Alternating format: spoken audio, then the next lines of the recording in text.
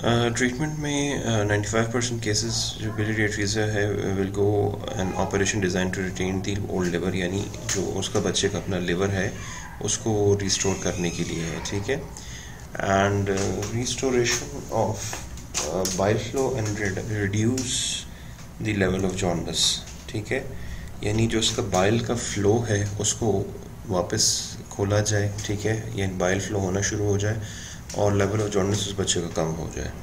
ये main stay of treatment है, ठीक है।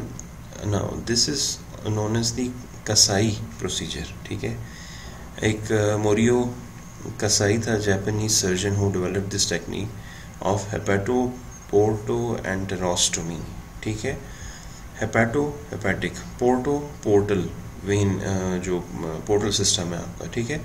एंटेरोस्टमी मीन्स उसमें होल करके उससे एक पाइप निकाल के उसका रास्ता बना दिया। ऑस्टमी मीन्स सुराख, ठीक है। तो उसने क्या किया कि जो बाइल वहाँ से प्रोड्यूस हो रहा था उसको डायरेक्ट कर दिया पोर्टल सिस्टम में, ताकि वो वहाँ से ड्रेन होकर मतलब वहाँ से ड्रेन होना शुरू हो जाए basically. The liver transplantation is an option for those children whose liver function and symptoms fail to respond to Kasai operation, ठीक है। It is widely accepted that corticosteroid treatment after a Kasai operation with or without choleretics and antibiotics has a beneficial effect on post-operative bile flow and can clear jaundice. But the dosing and duration of the ideal steroid protocol are controversial, ठीक है। हर बच्चे में फ़र्क होता है।